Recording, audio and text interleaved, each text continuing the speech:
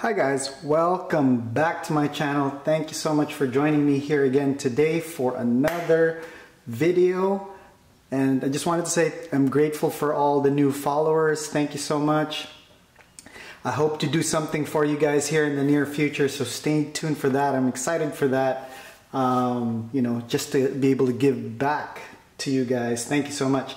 Anyway, let's get this started. I'm excited again. I keep on saying that, but it's just the build-up is so good. Here we are again for a new video. This time it's an unboxing of this beast of a box right here. This is the Garmin Echomap UHD 74SV. Say that 3 times. So let's get right into it. First disclaimer, I always start with this. I'm still learning about the Garmin. This is new to me.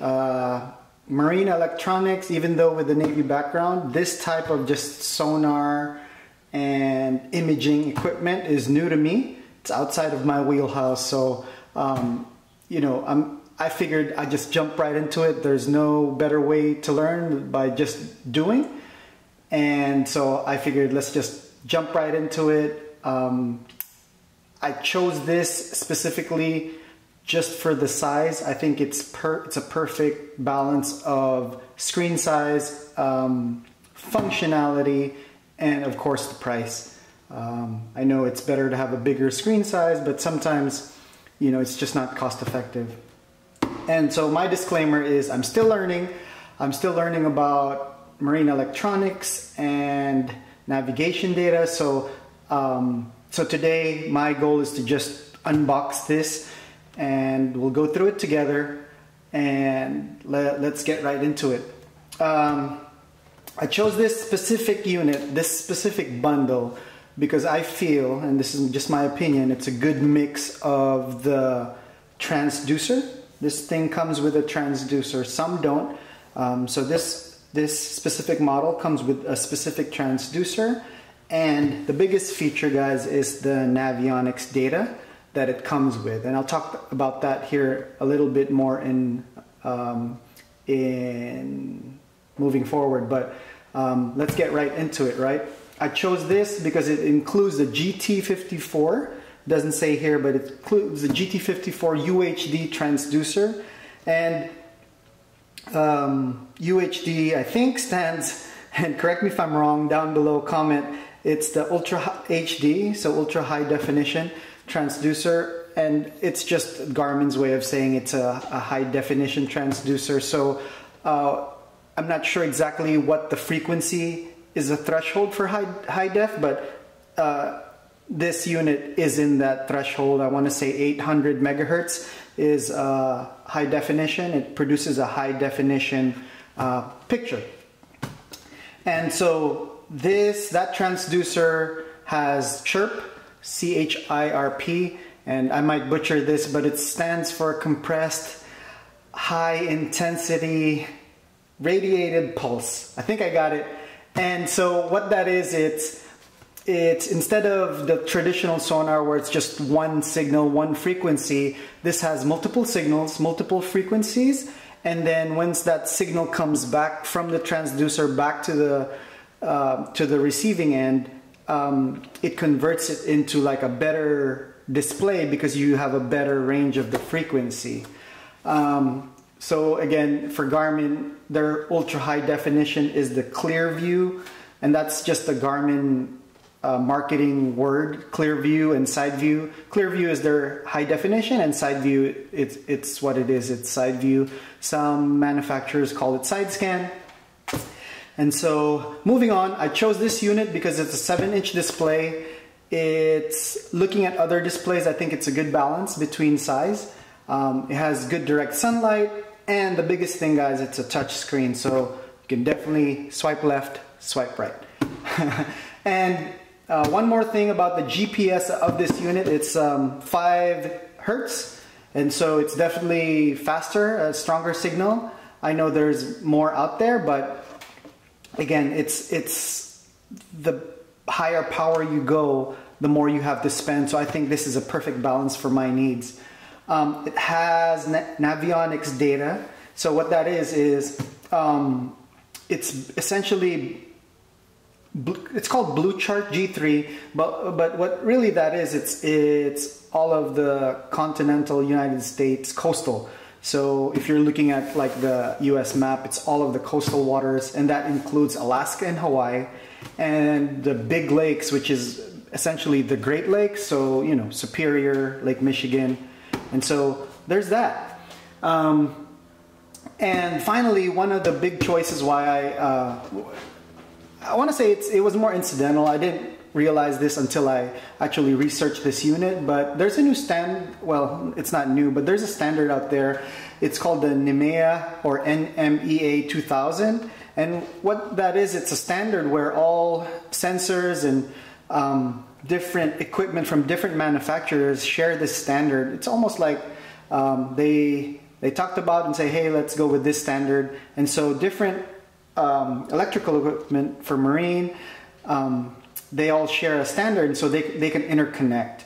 And what that means for us as a consumer is different sensors can connect. This Garmin can connect to other sensors, so you can get stuff like engine data, GPS data from other units, controllers, so motor controllers, you name it. So I'll post a link up here, you know, in the video, and you can see what I'm talking about. You know, I know a picture will probably speak more of it.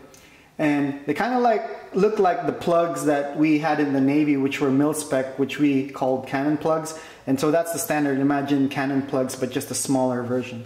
All right, so without further ado, let's unbox this sucker, right? All right, let's see what we have here. All right, cool. I like it already. It comes with a cover, guys. So most people, when you buy certain Garmin units, they don't even have a cover. I know I was looking into this a couple years back. This was separate. So big ups on just including that. Here we go. This is the actual unit. So let me just take a look here so we can see the actual unit. Put all that out of the way here. This is the actual unit. 7-inch screen. I love it because it looks sturdy. You know, weight. I'll fire this up here in a little bit. And if you notice, there's they have a pin system where this will actually connect to a base, and I'll show you that here in a little bit. And so what makes this is you can remove it from the base. So you know, at the end of the day, right before you travel and trailer your craft, you can just remove this. So that's awesome, right? That cover goes right on top here. So let's put this all here. And what's next? So you got documentation. Awesome. That's the documentation for that. What this is, so I think this is one of those clamps that reduce noise. I'd have to figure that out, but it does look like it's for the NMEA 2000, and I think that you clamp that on. It's a ferro, it's basically a certain mineral that reduces interference, so you would just clamp that on there. And then I'm guessing this is, it has a fuse on it, so this is like the power cable, and this is one of the NMEA standards I was telling you guys about. It's just a plug there. So there's that. And here is the mount. So let's check that out. So here's the mount. And in a previous video, which I'll link over here too, is I showed you the mount that I installed on my Yamaha, and the base of that you would just bolt onto here. And so it would sit right on that mount, and then this, if you notice, there's a plug here with the pins, and your unit would just basically mount to here. So it would look like that. So there's that. That's cool. So let's put that out of the way here. See what else is here. All right, so I'm guessing this is the transducer. Let's check it out. All right, so this is the transducer. I love that it has cable, lots of cable, so lots of routing options. I think this is the GT54 UHD transducer that came with this bundle. Again, not all of them come with a transducer. You can get this specific unit just by itself if you already have a transducer and you're just looking to upgrade. So, you know, look into it. I know the Garmin website has multiple choices. In my case, I chose to mount this, select this because for the ClearVU and SideVU transducer. So I like it. Here's another, here's showing the NMEA 2000 standard, and so this is how it would connect to the back. Love that it has a lot of cable. So there's that, and this appears to be the mount. So if you saw my previous video, and I'll link on here, I have aluminum bracket because I've read, and because of Lauren from Boondocks PWC suggested that these tend to break, and so because it's just plastic, a light plastic, and so you would want to replace it with a sturdier aluminum one, and so that's why we're going with that. I think it's over here, I already see it, and so one of the brackets that Boondocks PWC provides is the bracket, is this one, but it's aluminum, so you would use that to mount it. I will definitely, for the install, I'm skipping this completely, and I'm just replacing it with the one from Boondocks PWC. I'll link that on the video too, so you guys can check it out. What else do we have here? So here is, looks like a clamp. It has the NMEA clamp here, and I'm guessing this is just so, in the military, we use these type of clamps to basically, you would use this to finally install it once you're installing it to the back of the connector. Sorry, not this one, but the back of the base, which has all the connections. And what this does, guys, it helps minimize the hole that you're going to drill if you were to drill through your hull. Because if you could imagine, if you had this with these built into it, it would make for a bigger diameter hole that you would need to drill, right? So I'm guessing they did it this way, where you would add this later on. That way your diameter of hole doesn't have to be that big, just because, you know, the bigger the hole, the bigger chance of failure structurally, and you don't want to do that, especially below the water line. And I'm guessing that's what they did, but, you know, comment down below if I'm wrong, if I totally missed the mark on that. So, okay, so there's that. What else is here? I'm guessing more documentation, but this is documentation specifically for the transducer, and sure enough, that's what it is. And this is a template for the transducer, and it's just showing you the actual dimensions of the mount with the guide holes and drill holes, and it shows you the optimal location for placing your transducer. So very, very cool that Garmin does that. And I'm guessing this is, here, let me just remove it from the plastic so we can see it clearly. It appears to be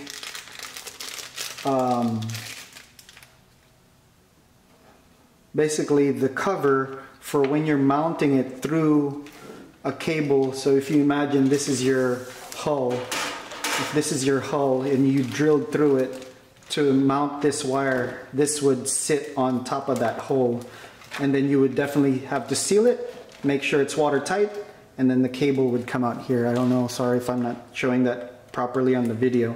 So this is what I think that's for.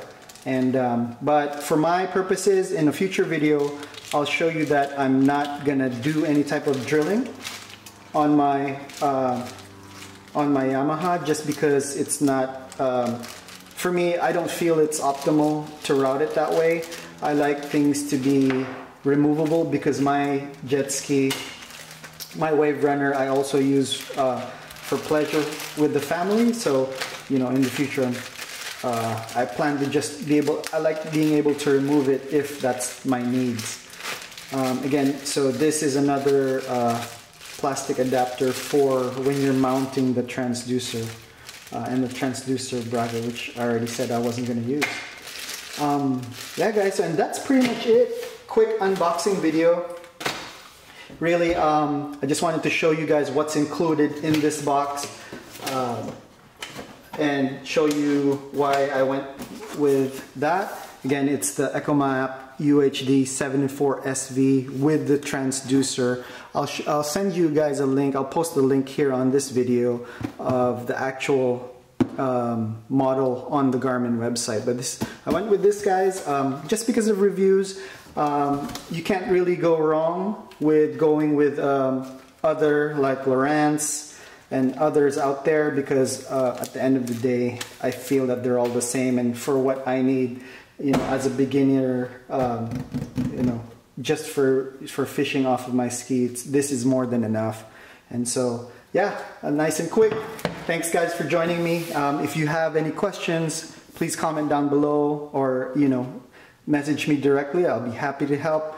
Again, thank you so much for joining me. Appreciate you guys. Catch you on the next one.